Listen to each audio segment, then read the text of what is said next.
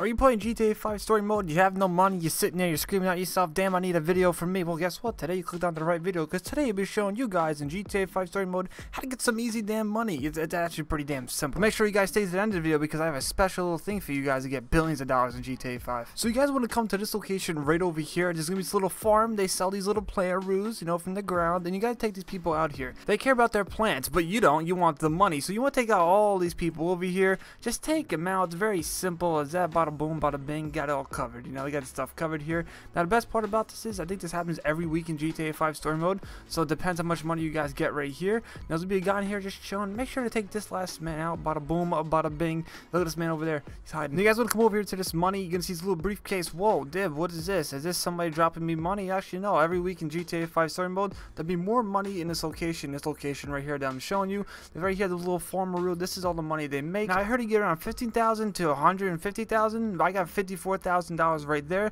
Now this happens every week in the game. I recommend just taking your time, let it go out there. Bada boom, bada bing. Take your time, don't be greedy with this money right here. I'm gonna show you guys the other money I got here because I did it real fast and stuff like that. I'm gonna show you guys how much money I really got right here, so you guys can actually get a whole bunch of money from doing this. But the money varies right here, guys. I just got $23,000, so I recommend if you guys have autosave on, turn that baby off, because you guys can just start the game over again, see if the money has changed differently. You know, that's what I recommend doing. So right there, it's different money every week. It's different money, so make sure you guys get this money in GTA 5 story mode. I reloaded my save. I went back to here, did the same exact thing, and I came out to the briefcase. I'm like, hey, let me go get this briefcase right here. I got 29,000. So it's always different. It's always different when you guys do this. You might be lucky. You might get $150,000. You might not be so lucky and get $15,000. Just make sure you guys come back here to get this money in GTA 5 story mode if you guys really need money. Now, if you guys made it this far in the video, make sure to write in the comments below the letter D, and I'll heart everyone in those comments. Also, guys, if you guys want to do a money glitch in GTA 5 story mode that gives you unlimited money, make sure to check out this video right here. Top 3 money glitches ever. Believe me.